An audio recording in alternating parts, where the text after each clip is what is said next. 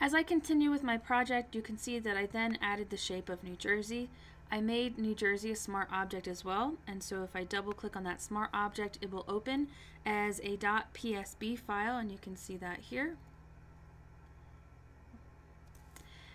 Inside here, I also, if you disable the layer mask, you can see that it started as a map and I removed the background.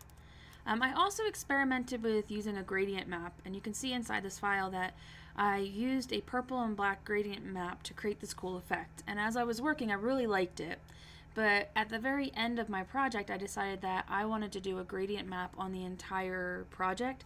And so I came back and I disabled that, but I left it there just in case I ever want to get back to it.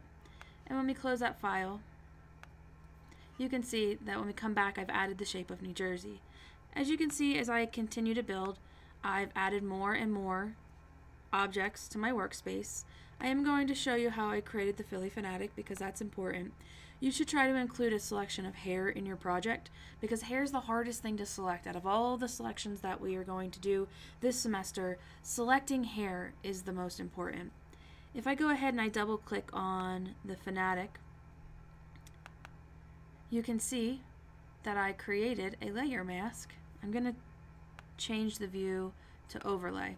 I created a layer mask on the Philly Fanatic layer that removed the original background.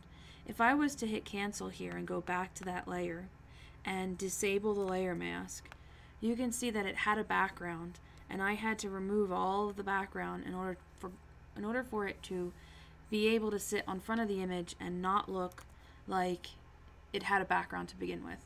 And so I used a quick selection, kind of like this, and I just made a rough selection of the Fanatic, and then I chose Selected Mask, which allowed me to then modify that selection.